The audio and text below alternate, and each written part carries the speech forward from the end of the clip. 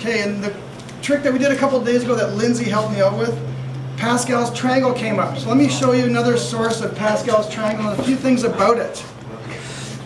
So if you look at a plus b to any exponent and expand it, anything to the 0 is 1, so a plus b to the 0 is 1, a plus b to the 1 is a plus b, and so on.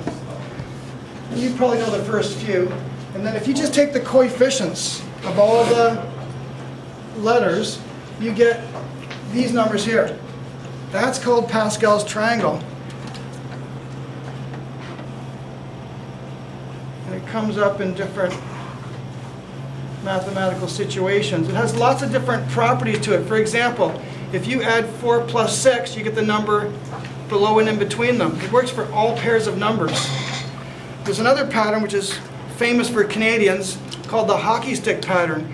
If you take, for example, any set of numbers on a diagonal, and then that's the blade of the hockey stick, and then go on an angle like this, that's the handle, the shaft, that's the blade of the hockey stick.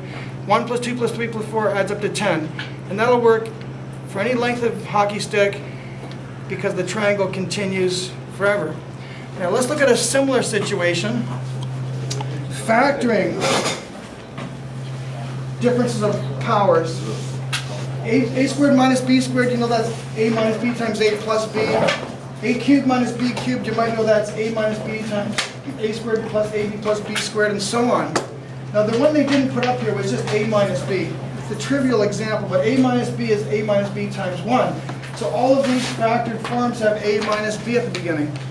If you take the coefficients of all these letters, you get another triangle. Looks like this. It has a special name as well. It's called Hush's triangle.